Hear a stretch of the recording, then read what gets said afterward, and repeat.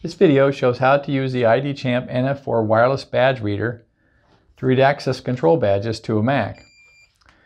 Not only can we read PROX cards, we can read DESFire cards, iCLASS cards, and virtually every other type of access control badge produced. The NF4 also supports reading NDEF data. We can change the format to read NDEF data.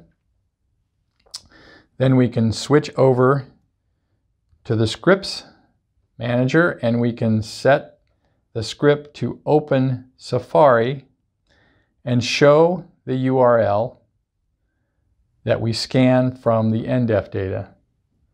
Then we scan the badge and it opens the browser and displays the URL. For more information on Macintosh RFID-NFC and barcode scanning solutions, please visit serialio.com. Thank you for watching.